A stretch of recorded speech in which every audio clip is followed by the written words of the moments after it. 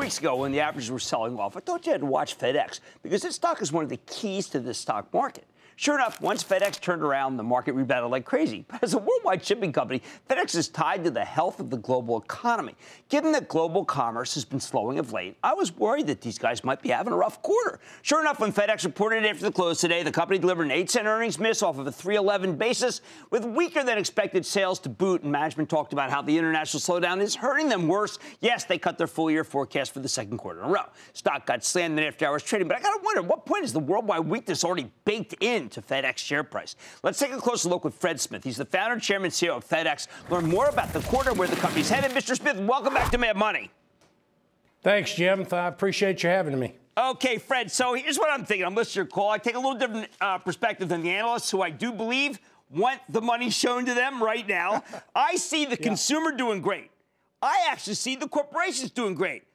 Fred, I see the government's going crazy. I mean, what the heck? Isn't that really the weakness in the business? Well, you know, that's a tale of two stories, Jim. The domestic business is pretty good, although we put some new expenses in place to meet the demands of the e-commerce market. Specifically, we opened up a couple of enormous hubs in Pennsylvania and Connecticut, and we went to a 6-day-a-week, all-year ground operation.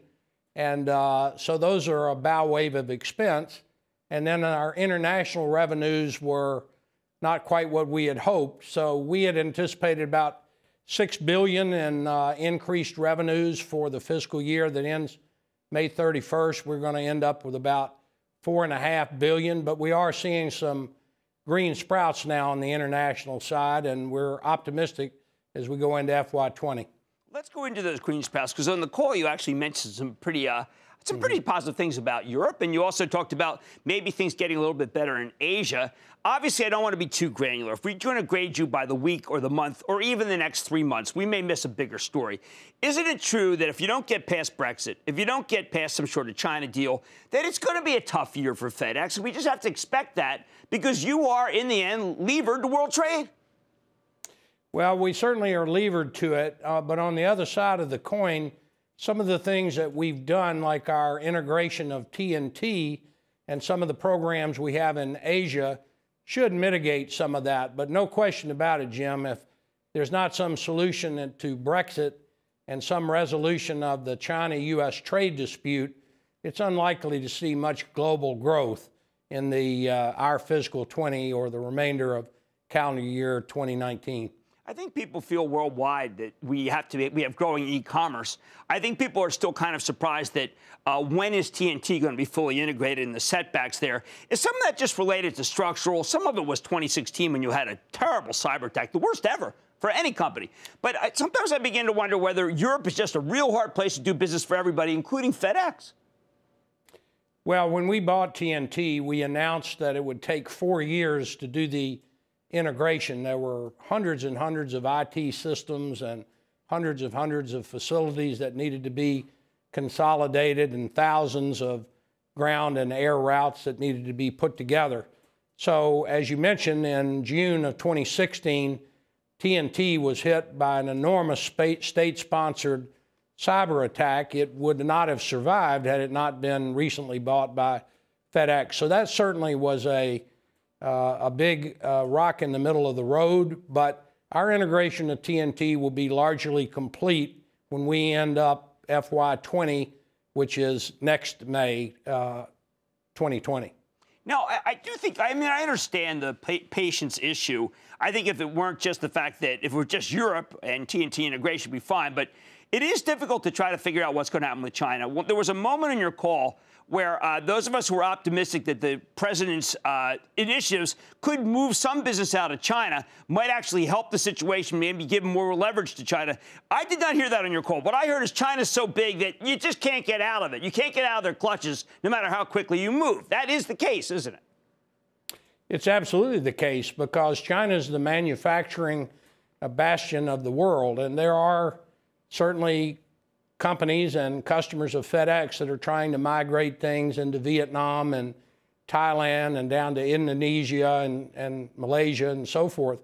But China is an enormous place with an incredible infrastructure for manufacturing. So it's going to be a very, very big part of the world economy in terms of manufactured goods for years to come. And any change is going to be on the margin. And that's why China and the United States need to come to a deal, because it's a good thing for both parties. I thought at the beginning of the call you talked about Amazon and how unimportant. You talked about how it's 1.3%. Why keep referencing Amazon? I don't think anyone really expects at this point Amazon to come in and become and hurt your business. There's so much business going around. Fred, it's the most defensive part of the call. I don't know why you do it. Well, part of the reason is because on the 16th of February, this network had a program basically whose headline said Amazon is coming into the transportation business and it's going to hurt FedEx and UPS. And it was quite a provocative piece. We were the only people that agreed to be interviewed on the show. UPS didn't, the Postal Service didn't, and Amazon agreed to, and then they backed off when they found out we were going to appear on the show. So we certainly don't mean to be defensive, but we do think we need to answer provocative questions when they're raised, including those brought up by CNBC on that program. Well, fair enough, but you know that I've been standing by the idea that they need you more than you need them if you want that, and you know that that's been the case from the beginning.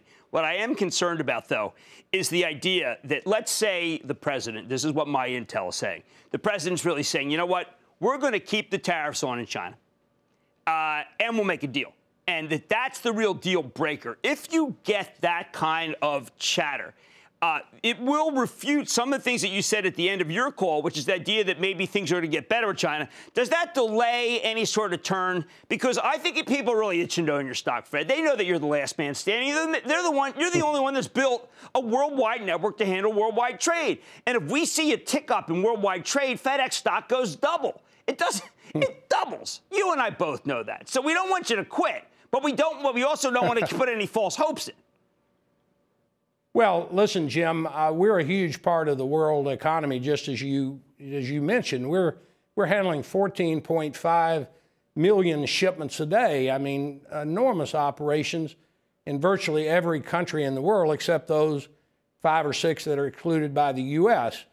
So we are optimistic that there will be an agreement between China and the United States, because we know both countries' economies extremely well, among the best, I think, of any company in the world. And there's a lot of pressure on the Chinese economy. Don't forget that. We don't agree with the use of tariffs the way the president has done it, and we've said that. Having also made that point, let me say again that the terms of trade between China and the United States need to be changed. They have to be changed. Right. And in that regard, he's doing exactly the right thing. All right, well, let's leave it at that. Look, I know I've been telling people to own this stock since the 90s. I can't back away from it now. Thank you so much to Fred Smith. He's the chairman, founder, and CEO of FedEx. Great to see you, sir. Mad Money's back after the break. Booyah! Jim Cramer here from Mad Money. Thanks for watching CNBC on YouTube. Click here to subscribe and get the jump on my exclusives with CEOs, plus market news, investing advice, and a whole lot more.